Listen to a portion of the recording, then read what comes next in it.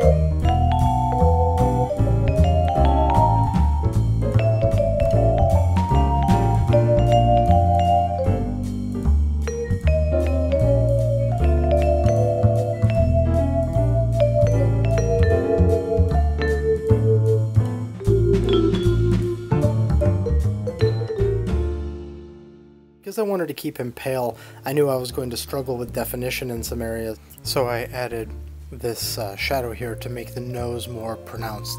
I just did it by painting it in solid and then using the eraser to soften it. That way I could get that precise line where the actual nose is and then soften it out as it fades away. And then blush, added in the usual way, just a opaque pink with the opacity then lowered. The eyes, the darkness around the eyes is just done with a very light gray purple set to multiply. The 5 o'clock shadow is, that one is not any type of layer effects, it's just as it is. You see it painted right there, and then its opacity is lowered quite a bit.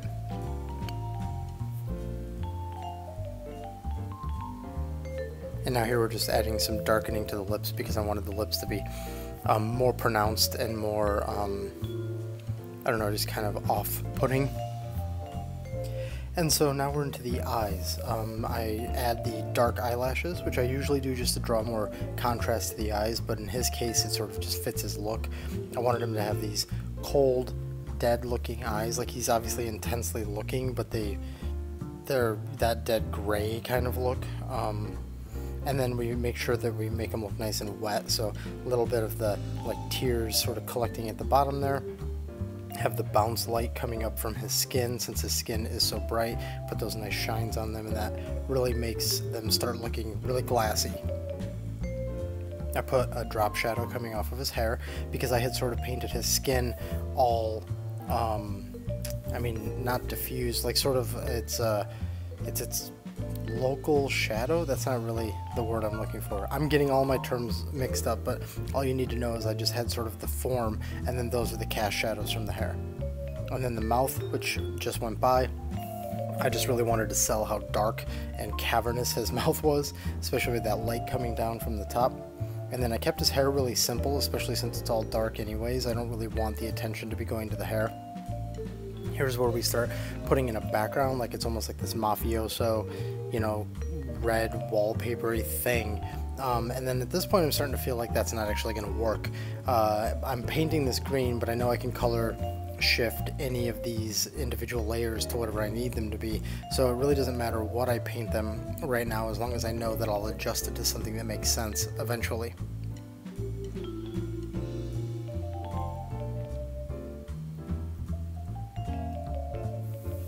I just remembered that I was watching the second Three Ninjas movie while I was painting this. I don't know why. It was like on, it was just on, it was like, and I don't mean on like TV, it was like on Netflix, and I clicked on it because I don't know, I have no excuse. I watched that whole movie. Anyways, now we're moving on to the tie. You can see from the colors that I'm choosing here that I'm going for a little bit of like a, you know, he's a weirdo, he's choosing weird colors, but eventually this all gets changed to a much less interesting color scheme, and that's basically because I don't want that to be the story. I don't want this guy's like goofy suits to be the story. I want him to be the story. And then I eventually come up with the idea for the like, hi, my name is badge, and then that gives me the entire story that I'm looking for. So you can see here I'm adding some texture to the suit, but keeping it pretty simple, and then I threw that lined texture on there, which is one of the brushes in Photoshop. It's one of the pattern brushes or something, which I just used that on another rough sketch, so I'm clearly going to have to start using something different because I've used it twice now. Here I'm doing some extra shadows because I felt like the dimension of his face and neck, particularly his neck, wasn't that good. In fact, I struggled quite a bit with his neck, and then I realized that the whole thing should mostly be in shadow anyways because of this top-down light. So at this point, you might have seen me toy earlier in the recording with the idea of a cast shadow across him, but then I decided to go with this, just a direct light coming down. I bring the cross back in, the upside down cross on his forehead. Even though he was a specific character before, I thought it'd be fun to play with this notion of him getting wrapped up in some sort of a cult, kind of on accident. Here I wanted to make it kind of look like it was painting that had a gloss over it, so I used one of the brushes. It might have even been like the hair brush, and I just set it to white, and I stroked it up and down as if I were painting on a gloss at the end and then set it to overlay. And then I found certain spots of that where I added extra white, like it was catching some light just a little bit, like the surface was catching some light. Now here's just a rim light to pop his shapes out, make them a little bit stronger.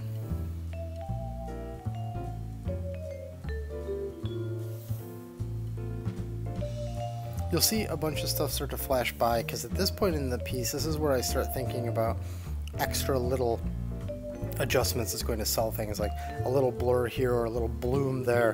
Maybe I'll take all the highs and blur them a little bit and only delete away the part of that bloom that's not in the shadows. Excuse me, yeah, that's not in the shadows. That way the bloom is encroaching on the shadows but not blurring anything else. So there's lots of little things happening here. And then we zoom in because I decide to really emphasize that light coming in from the top, so we give it a little bit of a direct rim light from that light up there, which also gives me the opportunity to put in little flyaway hairs, which you'll see in the final piece. It's hard to see here in the recording, some of these little hairs that are stringy, sort of breaking away from the main shape of his hair. You'll also notice that there's sort of like a weird thing going on where I've got like these painterly sort of blurs going on, like around the edge of his ear, and I'll actually show you how I did that at the end here. So now here, turning on all these extra layers, trying to get some extra texture in the suit, just trying to really bring this in. It's that thing where it's like the last bit of tricks really fixes everything. So I looked up a hello my name is badge and then essentially replicated it, just repainted it so that I could manipulate it a little bit more easily.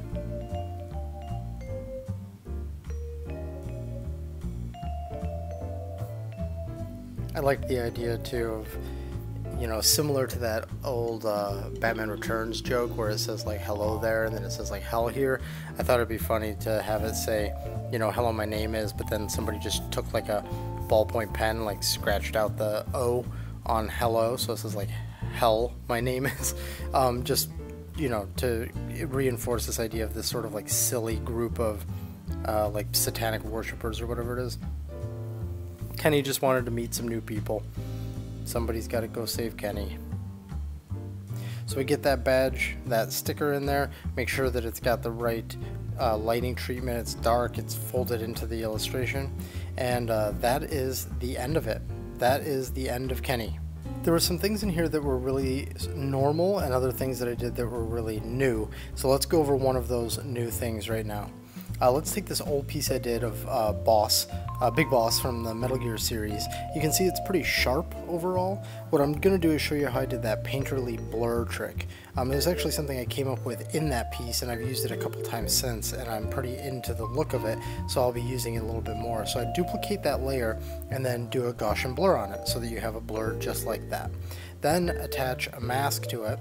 Tap on the thumbnail and then tap mask, and white means that you can see and black means that you can't see.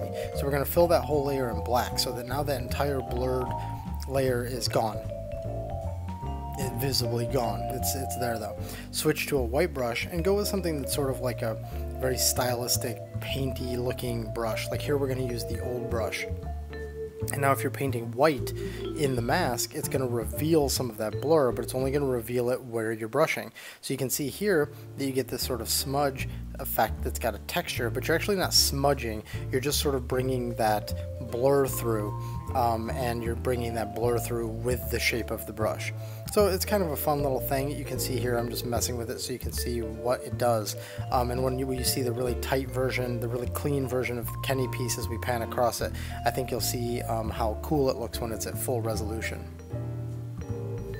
So again, that's Kenny. He's all complete, and here's the pan over.